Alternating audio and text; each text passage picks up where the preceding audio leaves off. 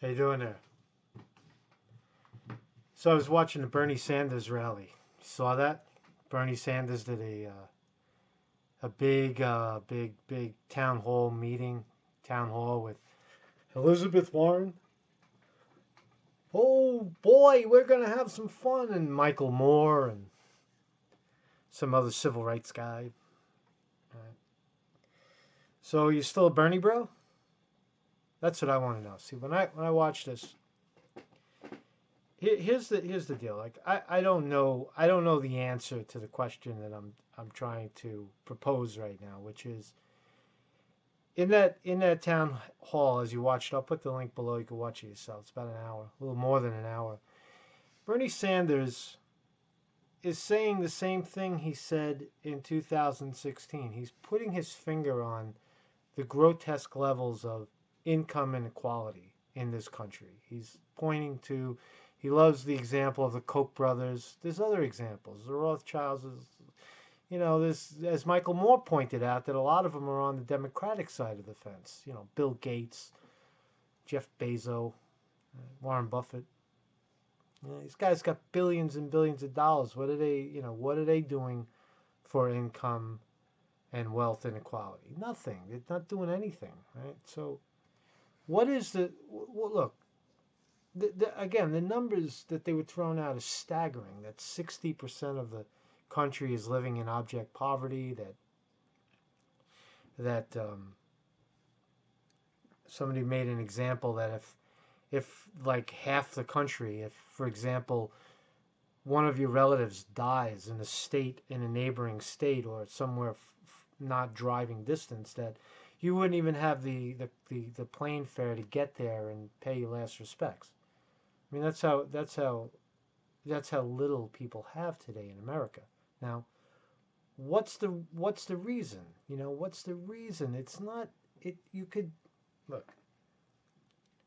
You could put your finger on it all you want, but until you call until you call out the guilty party, Bernie, I'm not a Bernie bro anymore. Until you call out the guilty party, it's the ruling elite that pay off the politicians to change the laws in their favor, to evade the tax so that the money doesn't trickle down. They're doing very well, but the illusion that somehow trade unions are going to come together and they're going to stop the oligarchy. No, what the trade unions will do is they'll stop it for a minute, and then the oligarchy will go to the politicians, whip up a new batch of rules and laws that prevent that sort of uprising from happening again, right? That's what they do.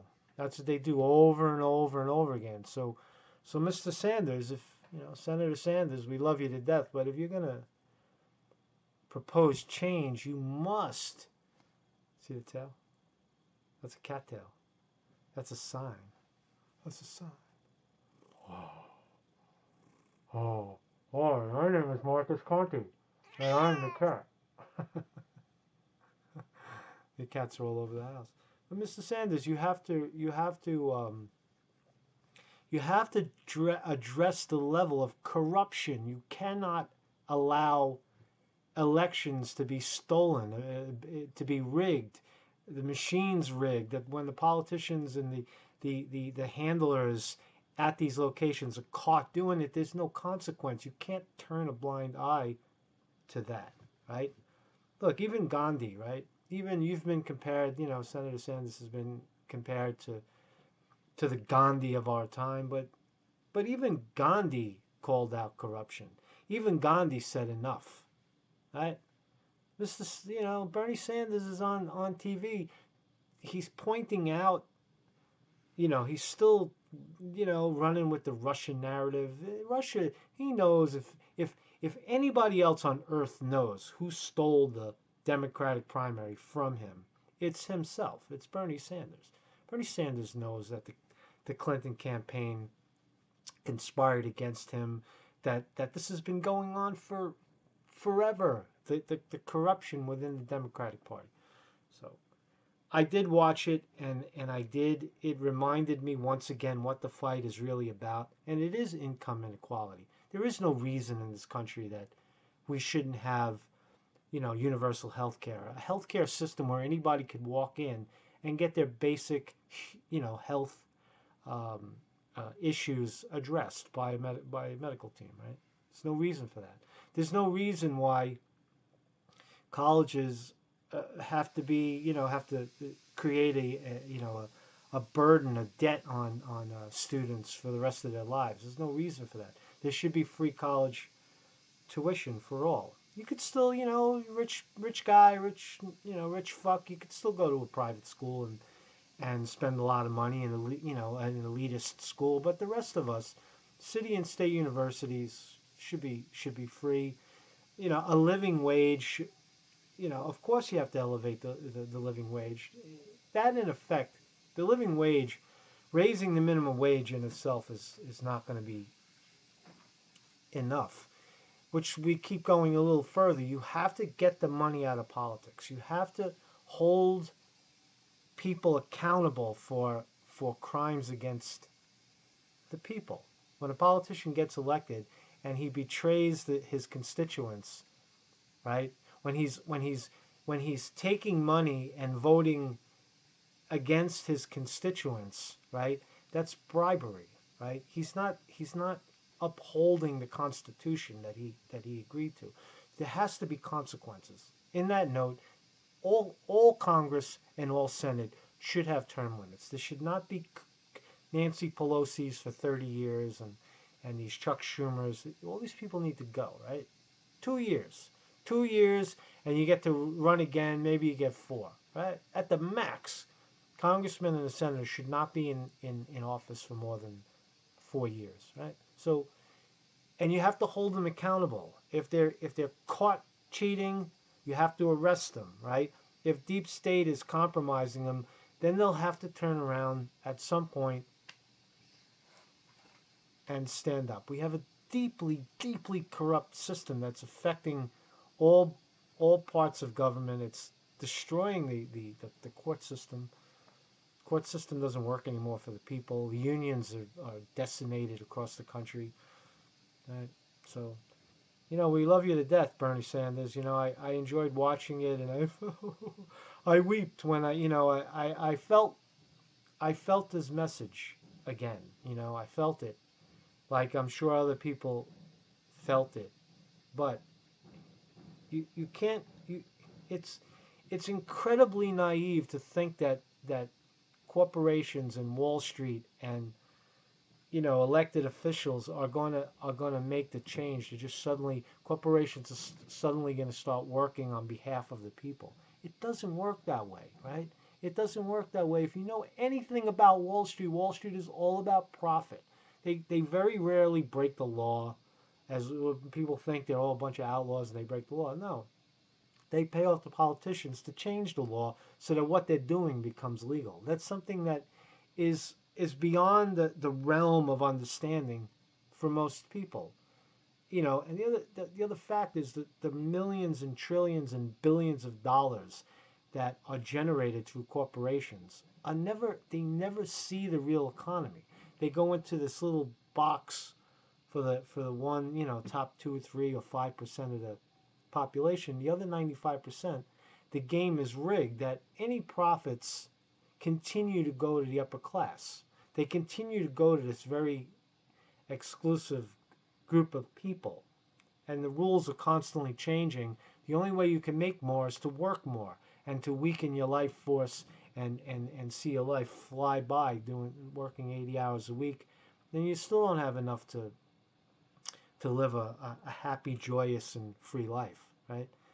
If all you want is money and all you care about is money, those people are not going to go away. That's greed, but not everyone wants that. Not everyone wants more and more money. Some people, want time. They want their time. They want their time to explore the arts, explore nature, maybe stay home and play with your cat.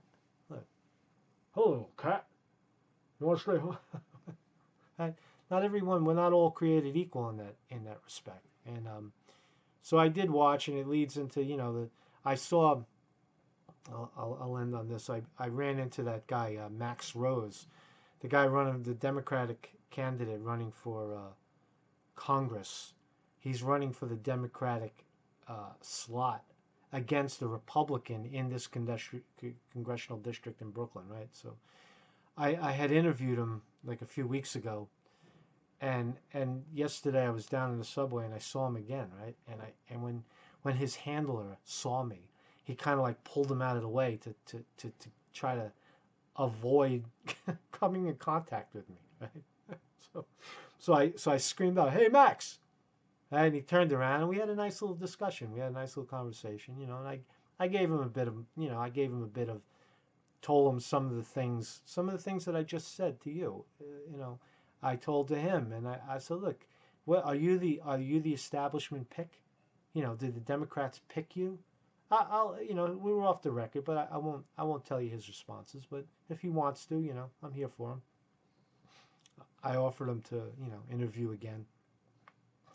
But I told him, you know, I said right to his face that, you know, in New York City alone, 200,000 people were purged off the rolls in New York during the Democratic primary against Bernie Sanders and Hillary Clinton. And those, you know, and the Board of Elections admitted it. Those people were heavily favored. They were all new voters, heavily favoring Bernie Sanders. So they cheated. And what did the Democrats, led by crooked Hillary, do right after that? They claim victory, right? There's no consequence to the cheating, right? So why is a guy like Max Rose running for Congress, right? It's all about how much money. You could tell who's going to win the Democratic primary in New York for that Congress seat. Just look at see who raised the most money, who has the most money. That's all they care about. Oh, look, this guy, somebody gave him $2 million. Good. We'll put him in the slot, and then, you know, we'll compromise him. All have, you know, and again, Max has that intelligence, which is still very scary right now. Why do all these Democrats running, 54 Democrats in 44 congressional districts, all have intelligence backgrounds? That's a staggering number, and that's a scary fact. Why are the oligarchs promoting and pushing these guys to the forefront, right? Because you can't win without them. You can't win without the money, right?